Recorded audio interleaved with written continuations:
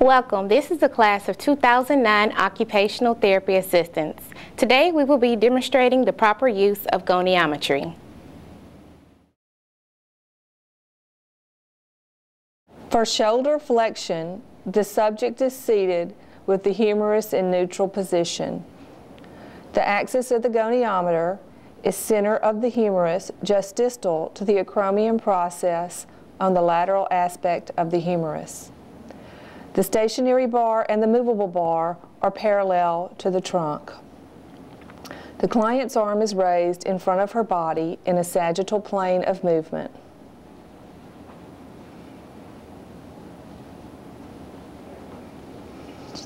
The measurement begins at 0 degrees and ranges to 170 degrees. For shoulder extension, the subject is seated with no obstruction behind the humerus, and the humerus is in a neutral position. The position of the goniometer is the same as for shoulder flexion. The client's arm is brought in the back of the body in a sagittal plane of movement. The measurement begins at 0 degrees and ranges to 60 degrees.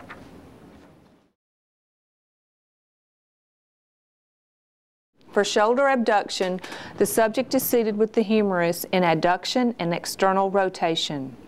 The axis of the goniometer is on the acromion process on the posterior surface of the shoulder. The stationary bar is parallel to the trunk, and the movable bar is parallel to the humerus. The client's arm is raised to the side of the body in a frontal plane of movement. The measurement begins at 0 degrees and ranges to 170 degrees. For shoulder horizontal abduction, the subject is seated with the shoulder to be tested, abducted to 90 degrees, the elbow extended with the palm facing down. The axis of the goniometer is over the acromion process. The stationary bar is parallel over the shoulder toward the neck, and the movable bar is parallel to the humerus on the superior aspect. The client's arm is moved toward the back of the body in the horizontal plane of movement. The measurement begins at 0 degrees and ranges to 40 degrees. For shoulder horizontal adduction, the subject and the goniometer are the same as for horizontal abduction. The client's arm is moved in front of the body in the horizontal plane of movement. The measurement begins at 0 degrees and ranges to 130 degrees. For shoulder internal rotation, the subject is seated with the humerus adducted against the trunk, the elbow at 90 degrees, and the forearm in mid-position and perpendicular to the body. The axis of the goniometer is on the olecranon process of the elbow, and the stationary bar and movable bar are parallel to the forearm.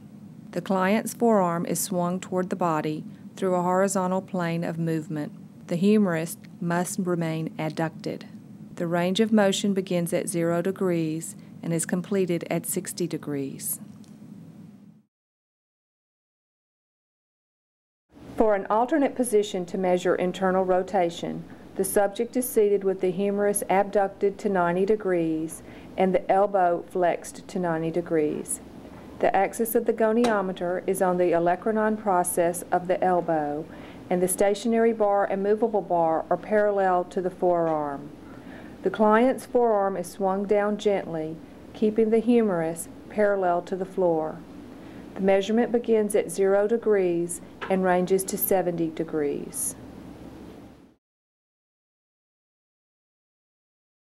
For shoulder external rotation, the subject is seated with the humerus adducted, the elbow at 90 degrees, and the forearm in mid-position, perpendicular to the body.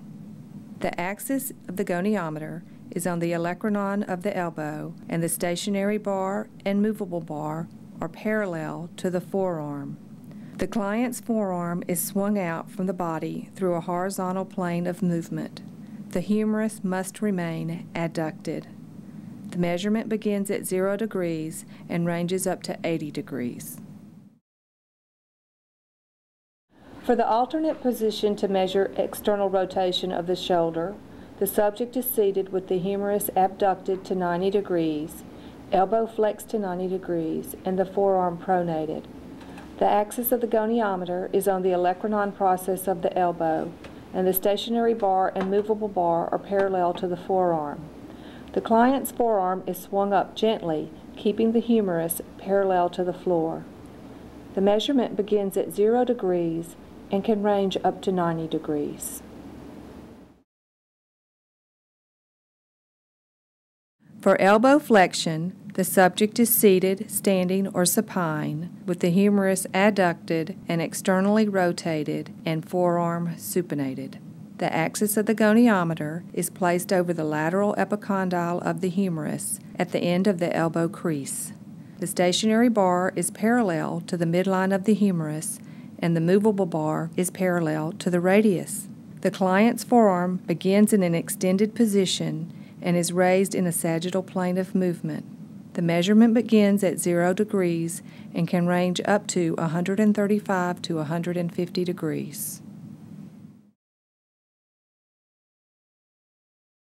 For forearm supination, the subject is seated with the humerus adducted, elbow at 90 degrees, and forearm in mid-position. A pencil is placed in the subject's hand so that it is held perpendicular to the floor.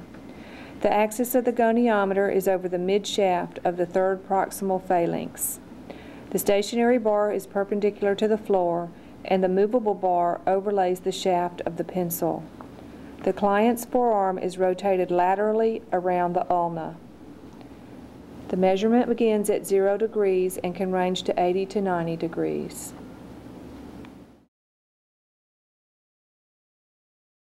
For forearm pronation, the subject is seated with the humerus adducted, elbow at 90 degrees, and forearm in mid-position.